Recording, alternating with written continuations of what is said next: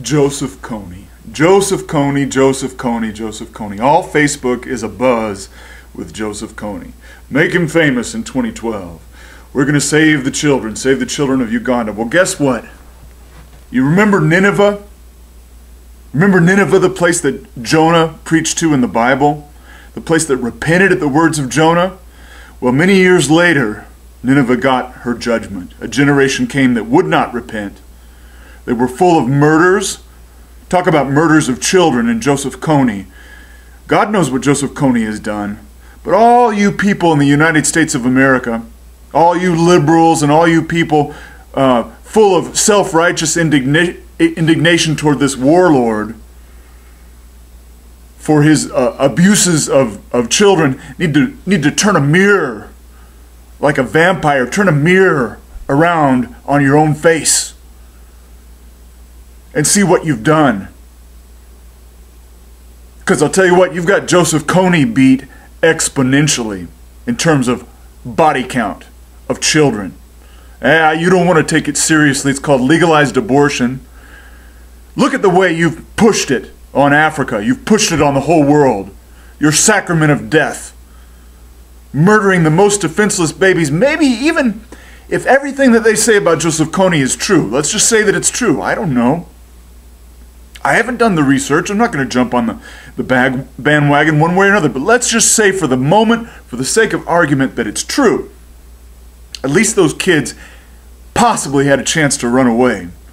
We're talking about the most defenseless, the tiniest people conceivable, pun intended. The tiniest people who have nowhere to run away in the safest place in the world, the womb of a woman. And the United States of America and the people they have allowed to rule over them like gods have decided to show themselves like gods all over the world and say, we are the human herd managers and the demographics of Africa is grown too big. They've had too many children and so we have got to curb their population. Yeah, because you're threatened by them. You're threatened by Africa, Europe. You're threatened by Christian Africa. You're threatened by Christian Africa, United Kingdom, because you forgot Christ and you forgot your covenant with him, just like Israel did. Just like Nineveh did, who repented. They were pagans, heathens, like our British ancestors, our Irish, our Scottish ancestors, our European ancestors were all pagans, just like the Ninevites. Well, the Ninevites heard the word of Jonah, they repented, but a generation came that decided that God would never really judge, would never really make good on his threats and promises. They decided they could ignore the word of the Lord God Almighty and ignore his law. They became puffed up and self-righteous and they made themselves the judges of the whole earth. They established hegemony, military hegemony. They controlled the world. But God knocked them down. And you won't hear this preached about in churches on Sunday, but when you think about Joseph Kony, and you try to get on some kind of moral bandwagon, you realize it's the pot calling the kettle black. It's the pot calling the kettle black. Millions of, tens of millions, numbers, unimaginable numbers, here domestically, in the United States alone, that we have slaughtered of our own children. A day of reckoning is coming. You think God's changed? You think he's forgotten? You think he doesn't see? You better think again, buddy. You better think again. You can knock me off and you can knock off all the people that God sends to remind you about it, because God uses the foolish things of the world to confound the wise. You can put us in holes and in jail and knock us off, but you can't run from the one who sees everything. You can't run and you can't hide. Let's hear what he says. You don't hear this preached about, but let's hear what God said to Nineveh. To Nineveh, and it's a word that applies not only to Nineveh, but Nineveh as an example of every nation, Jew or Gentile, every nation that forgets the law of God, mocks him, ignores the people that he sends to warn them. What does he say? Nahum chapter 3. Read the first 2 chapters yourself. It all applies. If you get it, if you have ears to hear. Nahum chapter 3. Woe to the bloody city.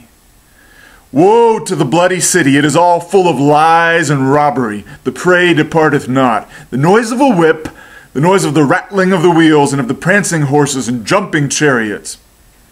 The horseman lifts up both bright sword and glittering spear. And there is a multitude of slain, a great number of carcasses, and there is none end of their corpses. They stumble upon their corpses. Because of the multitude of the whoredoms, talking about prostitution here, the highest level of prostitution, the prostitution of nations, the prostitution of nation states. These are my own words now.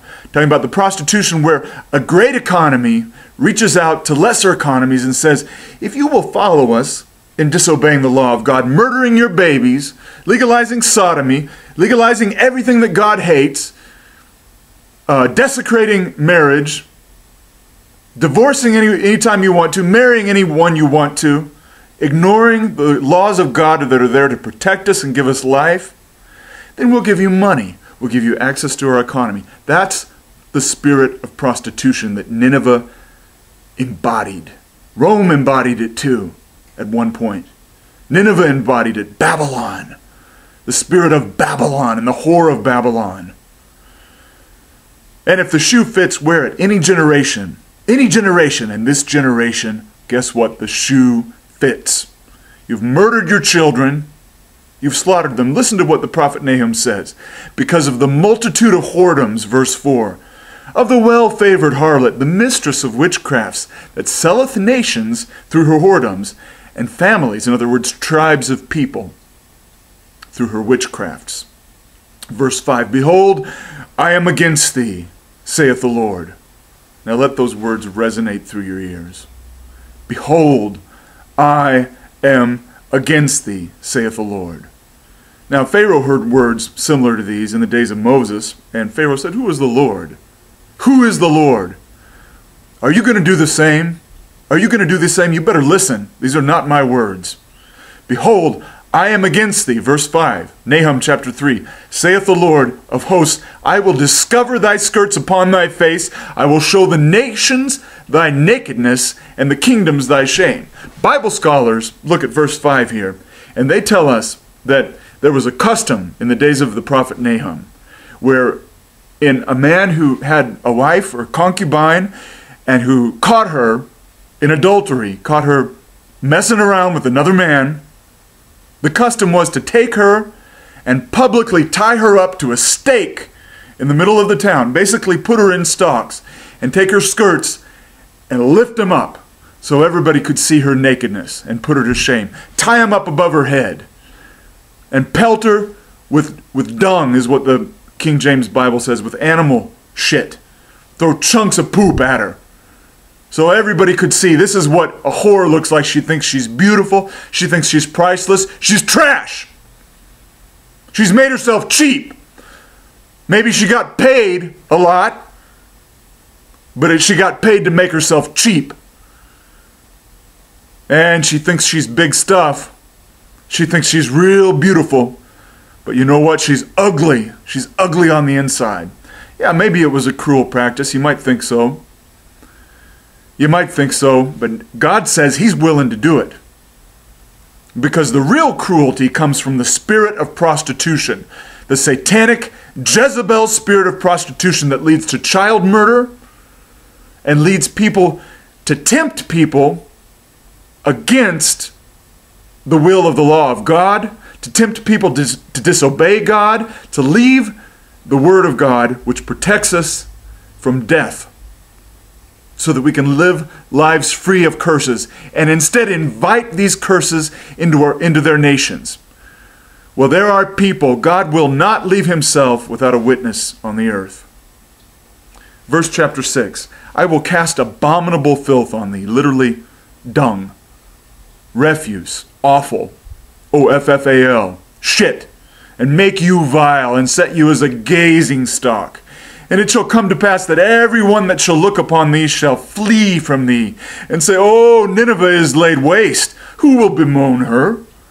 Whence shall I seek comforters for thee? Art thou better than populous Noah, that was situated among the rivers, that had the waters round about it? whose rampart was the sea, and her wall from the sea? Ethiopia and Egypt were her strength, and it was infinite. Put and Lubim were thy helpers, yet was she carried away, and went into captivity. And her young children were dashed in pieces at the tops of the street, and they cast lots for our honorable men, and her great men were bound in chains. Thou also shalt be drunken, thou shalt be hid, and thou shalt seek strength because of the enemy, and all thy strongholds shall be like fig trees, with the first ripe figs. If they be shaken, they shall fall into the mouth of the eater. And behold, thy people in the midst of thee are like women. The gates of thy land shall be set wide open unto thine enemies. The fire shall devour thy bars. What is he saying? Thy people are like women. They have an entry point between their legs. You're going to get raped. And you've invited it. You've opened up to it. You've got gates right in the middle of you. You've turned into a woman. You're not men. You don't defend the truth. You don't care about what's right or justice. What is God saying? Your people are pussies. Your people are pussies. They're ready to be raped. And I'm going to let it happen because you murdered my children. You better hear it. You don't like the way it sounds in your ears? It doesn't tickle your ears? Well, that's not what God is here for. God's not here, and His Spirit is not here to tickle your ears. You like your ears tickled? Well, you quench the Holy Spirit of God, and then you got no hope. Mr. Woman, man, you got no hope. You like to have your ears tickled. You'll get them. Enjoy it. The day of vengeance is on its way. You better repent now. The New Testament says God is not mocked. He has not changed. Whatsoever a man, a human being sows, that also shall he reap.